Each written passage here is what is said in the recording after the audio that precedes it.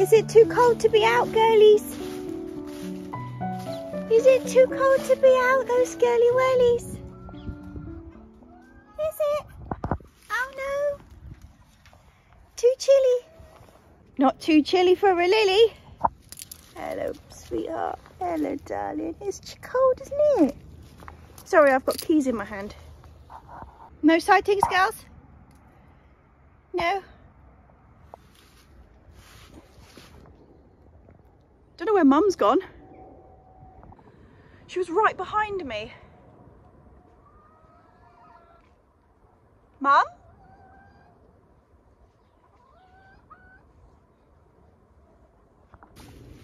The girlies! You're out, girls. You're out. Oh, I know. Is it cosy in there, though? Yeah, it's a bit nippy out here. Bit nippy. Yeah, I'll just do the shed first, girlies. Woo! You know, we did the plot tour last week.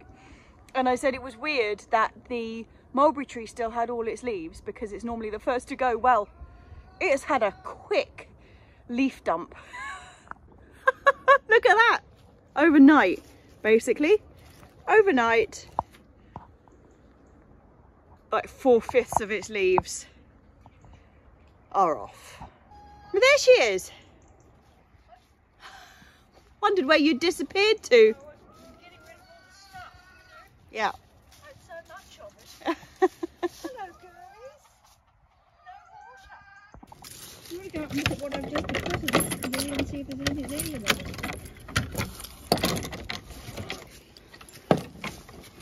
Hello there. What are you doing? Oh, you got a sore head. Is that what it is?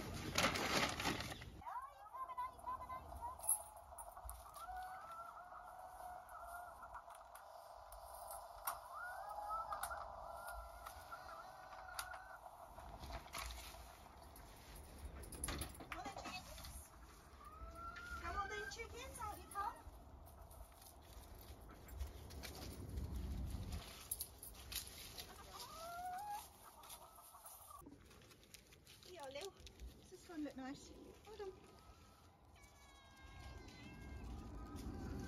I can't get it out. There we go. Here. Grab that one.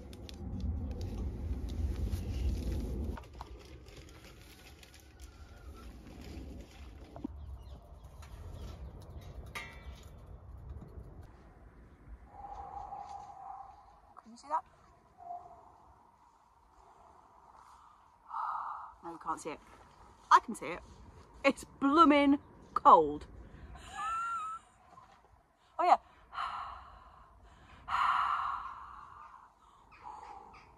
Yeah, you can see it. Yeah, we hadn't actually realised it was this cold today. So the girls have 2 water supplies like in their house. Obviously one backup one which is tucked right under that doesn't freeze, and their normal one which is like out further, totally frozen solid. And we didn't bring any spare water up with us, so luckily we've got normally like during the winter months when everything's either frozen or the water's off or whatever, we bring like big bottles of warm water up with us, but we didn't do it today because we had no idea. We had no idea. Anyway, luckily we've got some like spares stored in the shed. But yeah, it's a lot colder than we thought, but a lot of things have completely gone. So I think we're going to be doing, so I'm just looking at Lily, I think we're going to be doing a good bit of clearance today and then probably freezing and going home. But yeah, Lily, I was just looking at Lily because I think she's got like a scratch on the top of her head because she comes over for a stroke and you stroke her and then she kind of just like flinches slightly when you touch the top of her, like bottom of her ear there. So she's been in a fight. Yeah, clearance, asparagus and the things on the arches really. And the dahlias need to be cut down and I am still unsure what I'm going to do about them. Am I going to dig them out or am I going to just leave them and hope? What do you think, Mum? Should we dig the dahlias out? You got cold fingers? Bit chilly? Very. Now they got wet, you see, so the water's off. Oh, is it? Totally off. So I was just thinking about the dahlias. Like, do you think we should dig them up this year? If it's going to be blooming cold like last year, they've got no chance of survival. Because they're so much weakened. Like if you remember how big the, I don't know, actually I don't even know if you can see me because the camera's the wrong way around, but the tubers were huge because obviously they've been in the ground for like 6 years-ish. Big, well, I say 6 years, that's absolute nonsense. 3 years.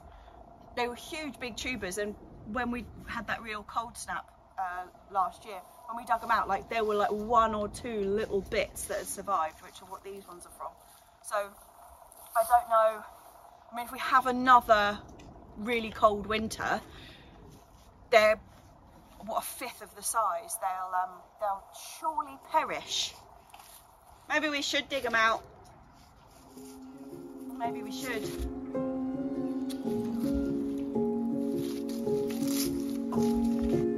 We do, Ruth.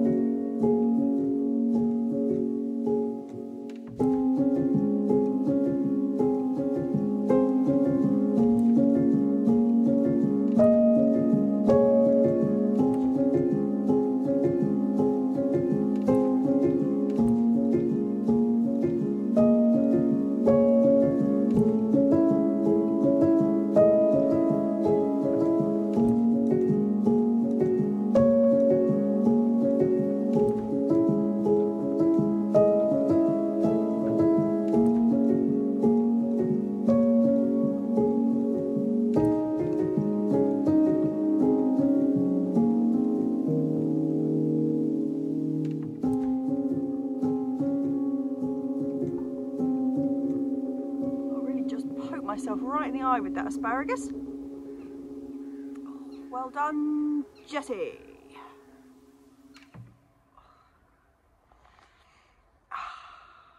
It's sort of, I mean, I hesitate to say snowing.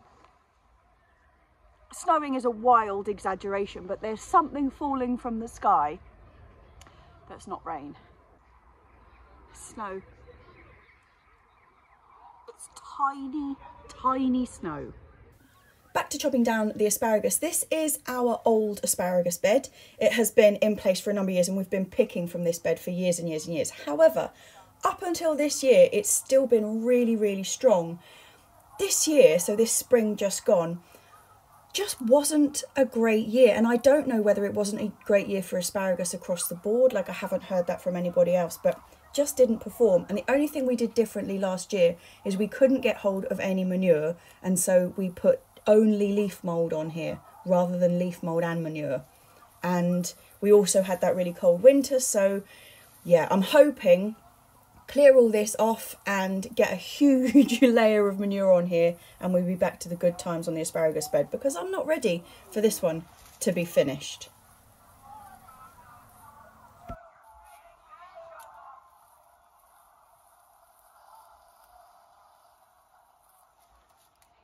I think this arch has had it, Mum. Do you remember last week I was saying that these arches are a bit on the fragile side? Well, this one has just come to an end. We just snappage over there and it has broken off at the bottom. However, you may remember that these were those absolute cheap bargain arches from Wilco. Oh, from Wilco. Oh, pants. Wilco's no more. The first lot, this one here that we got from Wilco's, and they were like £9 each. And there's 2 here. We tied 2 together, and they have lasted so well. Like, we've had this one and the first one on that run there, but longer than I've been doing the vlog, so it's more than 3 years, and we've had them considerably longer than that, so probably 5 years for those really super cheap arches. They are they are quite well supported, but they've been brilliant. So I think that's another thing on the list, is by spring we're going to have to replace these. Oh, it really is snowing now. Can you see that at all? I don't think you can.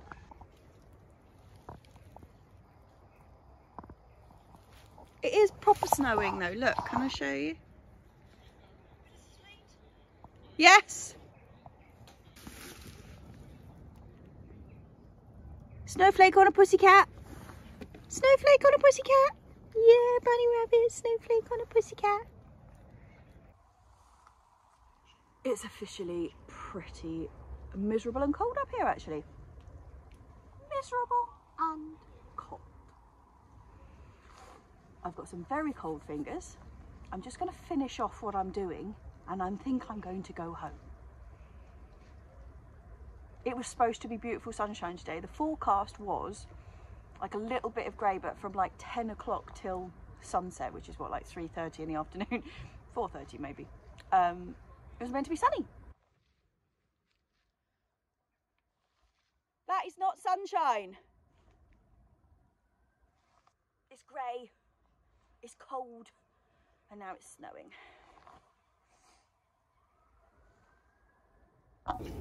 Back to asparagus chopping. This is our second bed of asparagus, which is just kind of coming. We picked our first lot of it this past spring. I planted 10 crowns in this bed. I have 5 which are Victoria, which is a green variety, and I also have 5 Pacific Purple, which is a purple variety, surprisingly enough from its name. And I'm absolutely thrilled to say that all 10 crowns took. Some of them are stronger than others, but there's a couple in here that look like they're going to be real beasts. And it's actually quite rare for all 10 or for all of however many you plant asparagus crowns to actually take, because they can be really quite temperamental. I think that aspect of them, and also the fact that they take so long to establish, like it's a bit of a long-term project growing asparagus, can put people off. But I would say this is probably one of the most valuable crops on our allotment. And I don't mean valuable necessarily like in financial terms, although asparagus costs an absolute bomb in the shop. It's just really valuable in terms of the joy that it brings, and the asparagus that you grow yourself is one of those things that tastes completely different from what you can get in the shops. If you happen to live near one of those really enormous, like pick your own asparagus farms, then maybe it's not worth growing your own. But asparagus is one of those things when people are like, oh, what would you sort of start thinking about getting in first when you get an allotment? And for me, if you're actually planning to be there for a substantial amount of time, for a good number of years, first thing I would get in is asparagus, fruit trees and asparagus, because they do take a long time to establish, because you want to get that root mass as strong as possible under the ground before you start picking. You could stick it on this bed, Mum. Do you want to put it on that bed?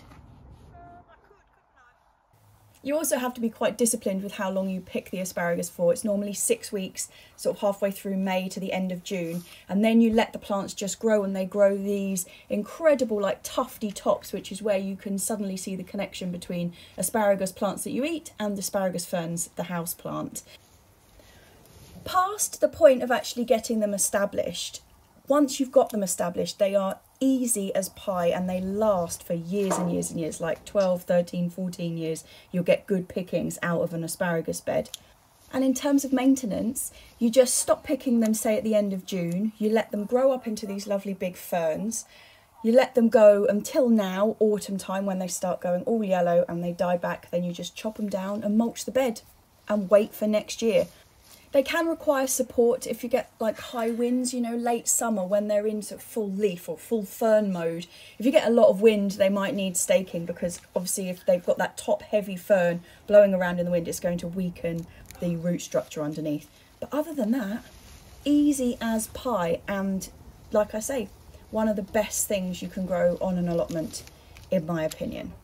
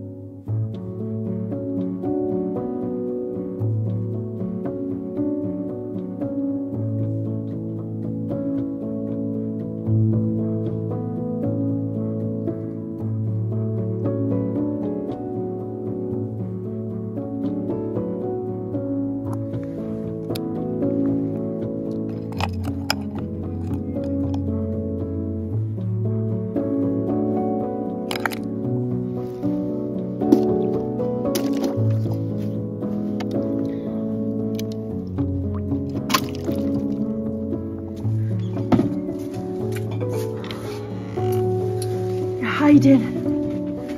Oh. Put the fire on.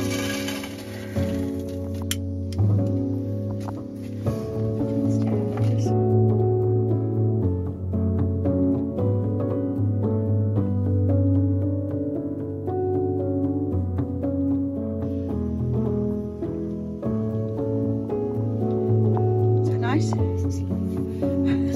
Just makes a difference. Yeah. I like that piece of genuine life advice. It's better if you can feel your hands. Quality advice. Whoa.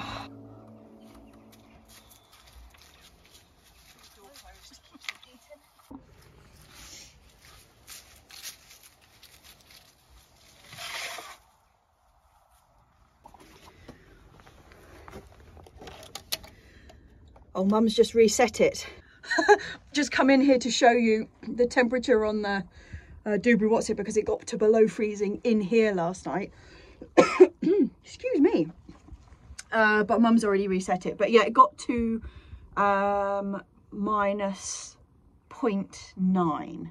So not a full degree below, but yeah, it was chilly, which does mean that the things like the peppers and stuff it's all over for them. So I'm going to pick everything that's in here, and we're supposed to have a bit of sunshine tomorrow. I know we were supposed to have a bit of sunshine today, but for some completely unjustifiable reason I'm more optimistic about tomorrow's sunshine. So I'm just going to pick all this stuff, and then I think we're going to head off. I've got these to pick, and then I'm also going to strip the chilies in the polytunnel, because it's just, they're not going to be able to cope. The polytunnel is normally a bit colder than this anyway, so it will have got to freezing in there, and the chilies are going to be not happy with that. So it's a bit of a stripping mode. Well, not stripping, obviously. Just taking the fruit. None of this fruit that I'm picking in here is like at its full size or really sort of ready to be picked exactly, but I'm going to take it anyway. I mean, these peppers are meant to be full bell peppers. They're not. But I have been umming and ahhing about whether or not I'm going to save these plants. And oh, there's a little aubergine down here. Whether I'm going to save these plants or not. Look at that. Nice. I was going to take them home and put them in the conservatory, you know, at the back of the kitchen. But I'm going to have a lot in that conservatory. I've got to bring the lemon tree in from the back garden, and there's a couple of other bits and pieces that I want to rescue, and I just don't think I'm going to have the space. Besides, I've tried it a couple of years and it's never really worked out that well. It does get quite damp in there, and it's still not really warm. Chilies don't like it, or peppers and things don't like it below about 10 degrees, and it certainly gets colder than 10 degrees in there.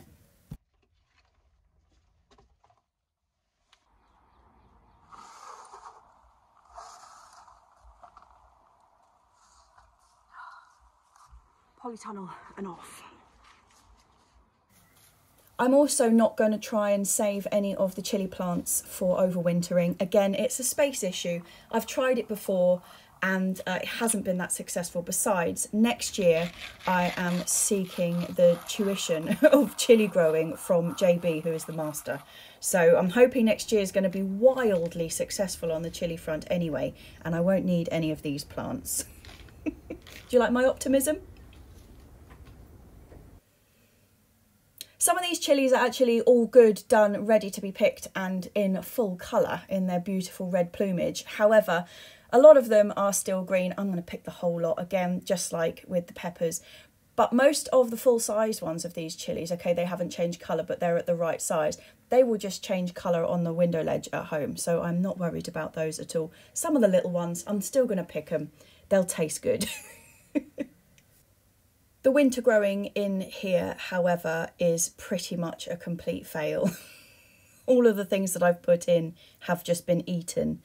And I'm starting to think that it's a blessing in disguise, because I've got coriander and parsley growing away happily in here, but the rest of it, there's no chard, there's no mustard greens, there's no turnips, there's none of the things that I was hoping to be growing in here over winter.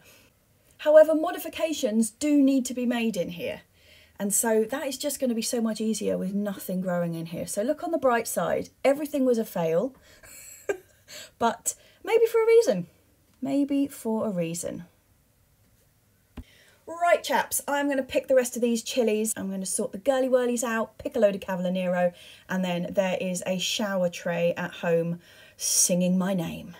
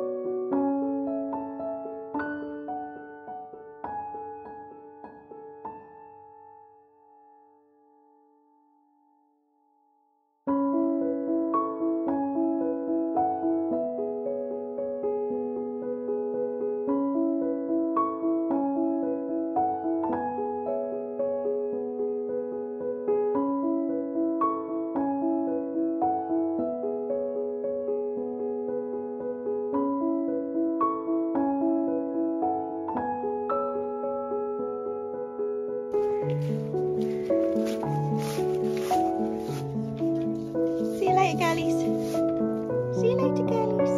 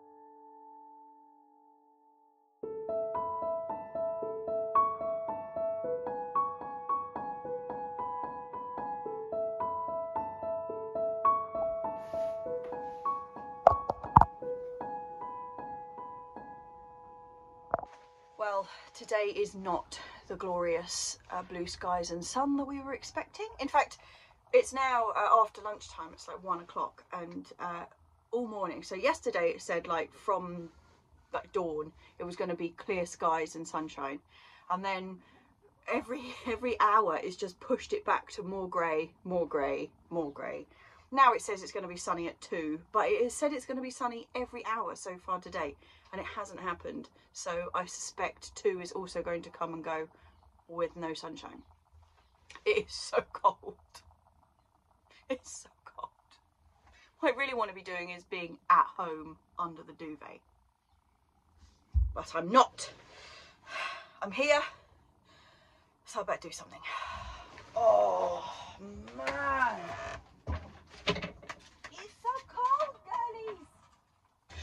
Okay, excitement, big news, like news flash. Trailcam is on plot 37. It is still in the box, but it's about to be revealed. And yeah, I might have to have a trail cam off with JB, who has also recently put a trail cam on his plot to spot the fox that's been eating the side of his polytunnel. But we might be having footage of the dastardly badger very soon. Anyway, I'm not great with reading like battery instructions, so wish me luck. First thing to say is a huge thank you to Steve for this. This is amazing. Second thing to say is it's called a You So Good. What a great name. It is a You So Good TC30 trail cam. I will put a link for it underneath in the description of the video. However, let's see how it works first before we all rush out and buy one.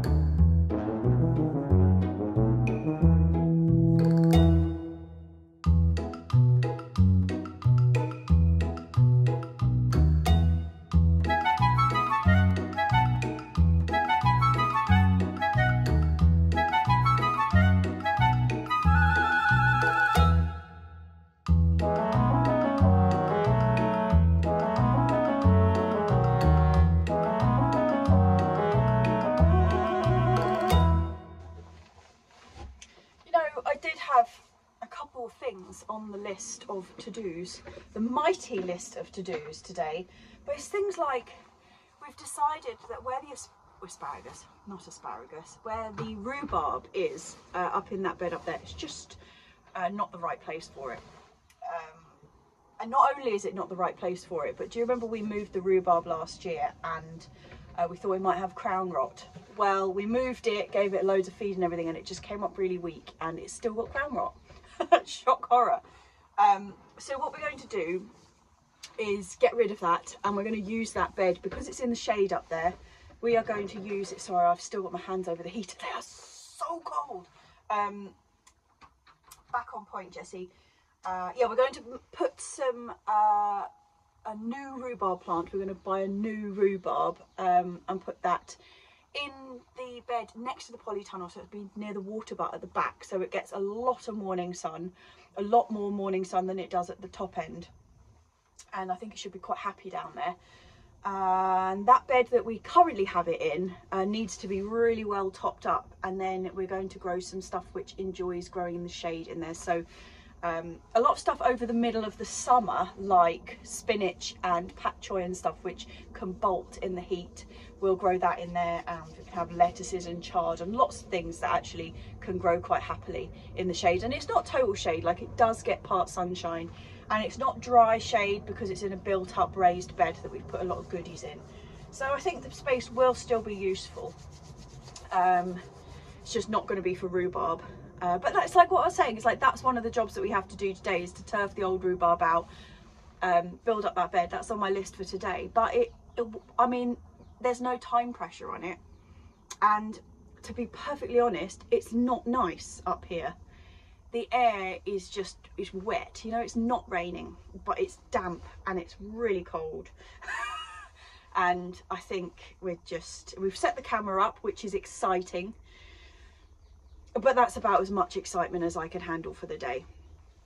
And yeah, I think I'm going to go home and do a bit of work on plans for next year. It's mostly like infrastructure plans, to be honest. I'm starting up my list of like varieties and stuff that I want to grow next year, but I haven't really kind of nailed that yet, and I'm not forcing myself into it because I've still got a month until I'm going to be sowing chilies and aubergines. Sounds ridiculous that it's only a month, but it is only a month. Oh yeah, I forgot to say, happy December. It's December, by the way. Yeah, basically it's just too cold to do anything, chaps, and we are beating a hasty retreat.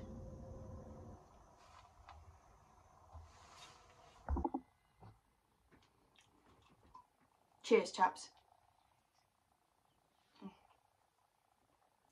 Apologies for your slightly precarious. If you feel yourself wobbling, you're in an interesting setup. Currently in my office here, I've got all like the shower bits and everything out of the bathroom is all stacked in my little tiny office at the back of the house. So it's all a bit like crammed in.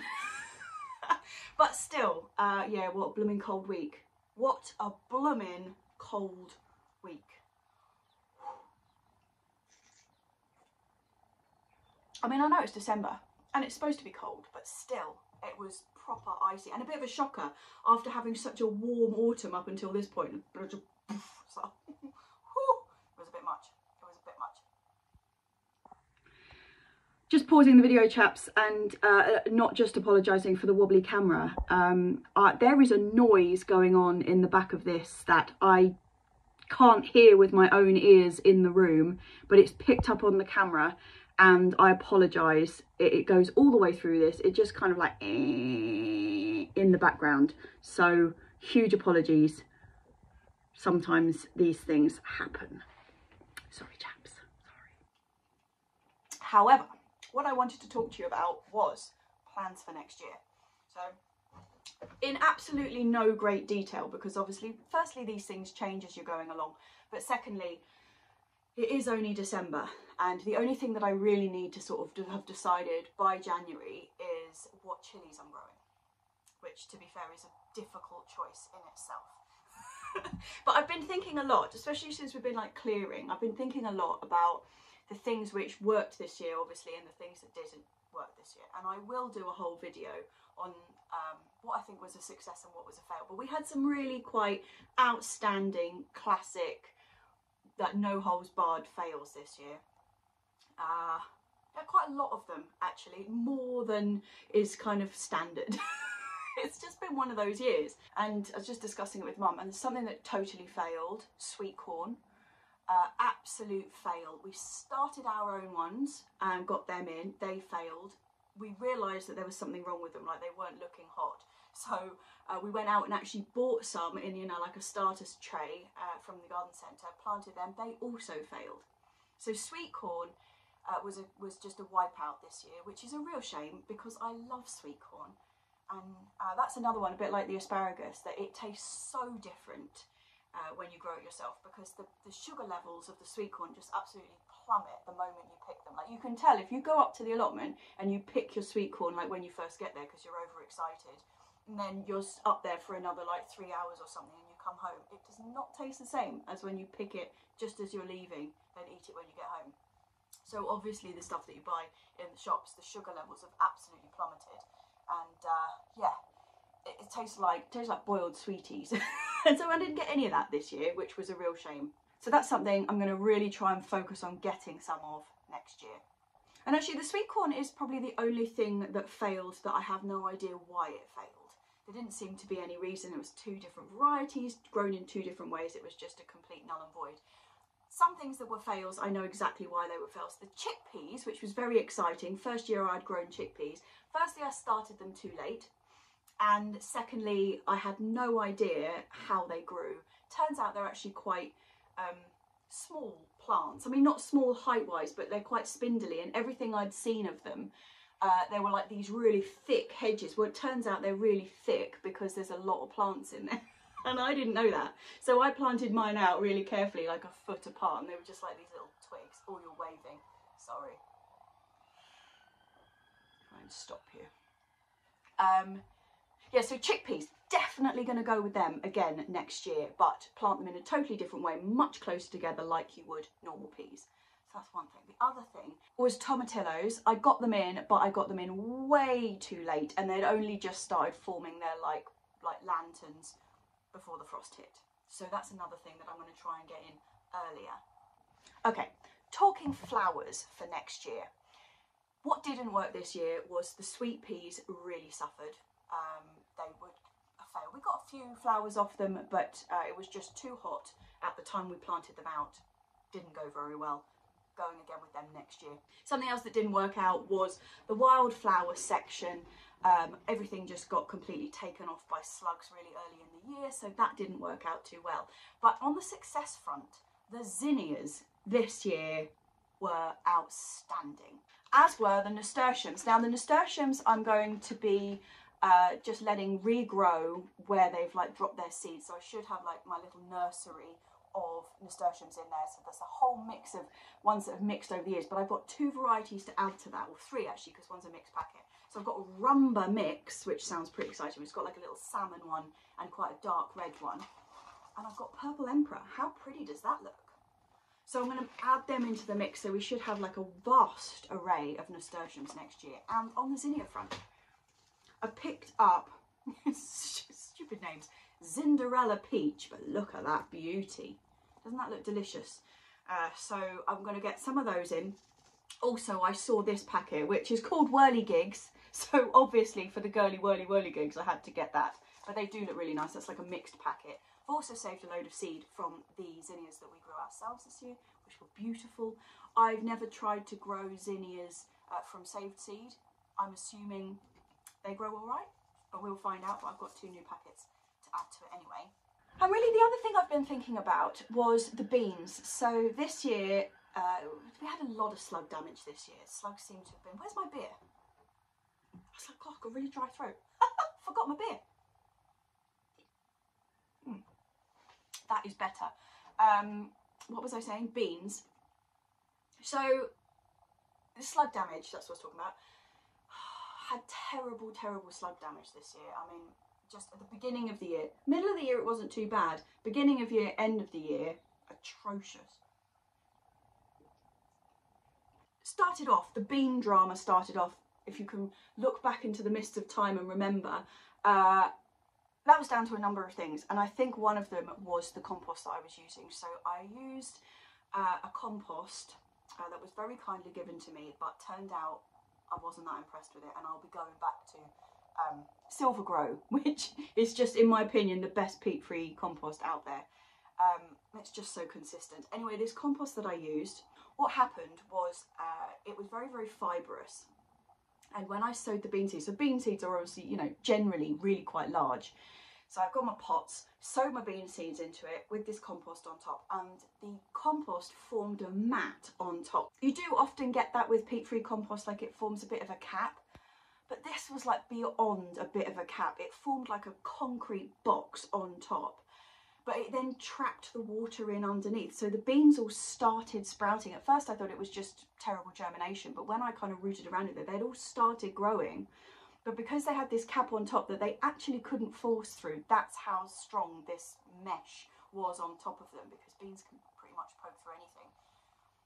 It not only stopped them coming up, but it trapped the moisture in underneath and rotted everything out. So it was just absolutely abysmal stuff. So I won't be doing that again. We didn't actually realise that was the problem at the time. That was part of the issue. It was only like later on when I started investigating, like digging around, that I realised that's what happened. So we re-sowed repeatedly thinking it was a germination issue. We ended up getting maybe about 3 or 4 French beans out of this lot, and I planted them up the archways at the edge of the plot, like you'll remember, where I normally grow them, but they are very vulnerable to slug damage along that side because our neighbour has a lot of black plastic down there to repress his weeds. It doesn't work to repress his weeds very well, but what it does do is provide bliss for the slugs. So they're all lying under there. I plant my beans out, I've served lunch, out they come.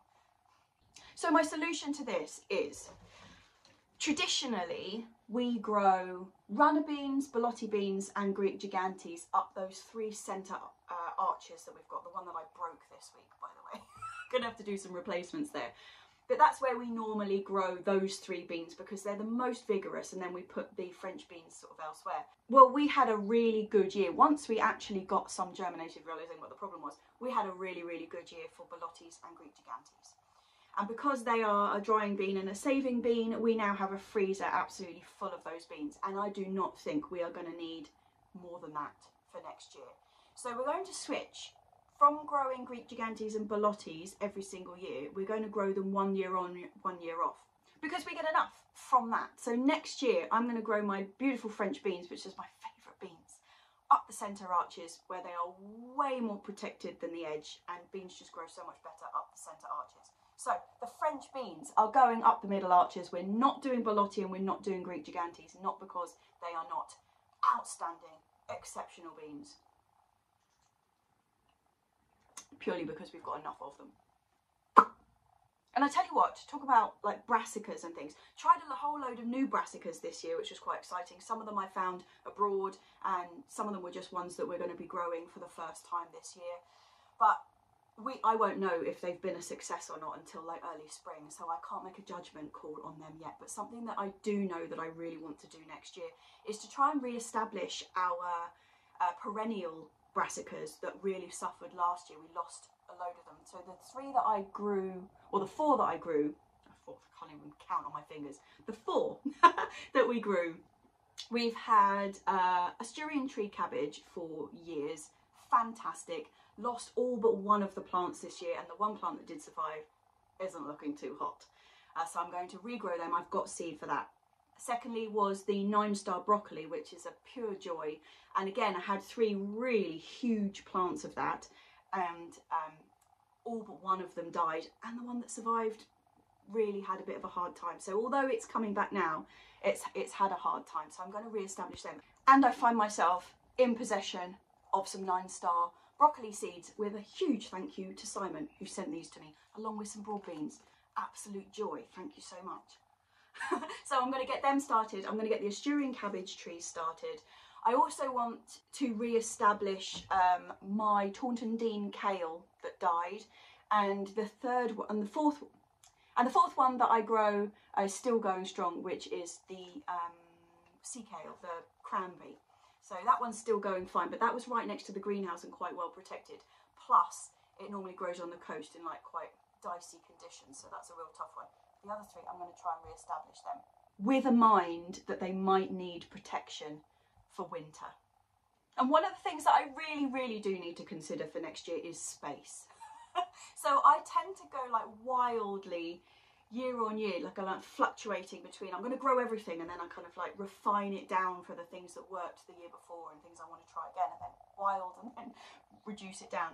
Last year I grew a lot of tomatoes. I had to cut out a lot of varieties, and it's mainly down to a chap called Chris, who keeps sending me incredible tomato varieties. And look at this, right? This is new tomato varieties that he's sent me that I haven't grown yet. There's absolute stunners in here that I'm desperate to try, and I've already got that, what was it last year, 52 varieties of tomatoes in my boxes behind me. I don't know what to do. I do not know what to do. I think what I'm going to have to do is hand these out and try and get other people to grow them so I can try the tomatoes. But not have to grow, because I'd have to polytunnel my entire plot and just grow tomatoes if I wanted to do all these. What are you doing to me, man? Something that is quite exciting though, it's kind of the Borough of Richmond Allotment group are trying to put together a seed swap in January. So exciting times, and considering the amount of seed in these packets, I mean, look at that. Like, if I'm going to be growing 2 of each, I've got so much seed here. It's amazing. I will be putting, dividing these up and trying to spread them across the borough, and we might just have the most exciting tomatoes in the whole of England in this borough next year. Anyway, chaps, where's my beer again? I have talked enough. I have talked enough. I mean, it's only December. No plans are set in stone. This is just sort of what I'm thinking at the moment. When we've really narrowed it down a bit, I will come back to you with my final plans. If you've got any thoughts on any of that ramble that I've just given you, please hit me down below in the comments, and I will see you next week. So it is cheers, chaps. It is thank you to the magnificent patrons who will be watching this, or most of them will be watching this on a Monday night. They get it 24 hours earlier than it goes out on YouTube with no adverts. Woohoo! Exciting times, chaps. Anyway, cheers to everybody else as well. I hope if you're in this hemisphere, you have stayed warm because it's been whoo. And if you're in the other hemisphere, you've stayed cool because I've heard it's been whoo there as well, but at the opposite end. Anyway, cheers, chaps. Oh, I'm going to leave you with a bit of a teaser.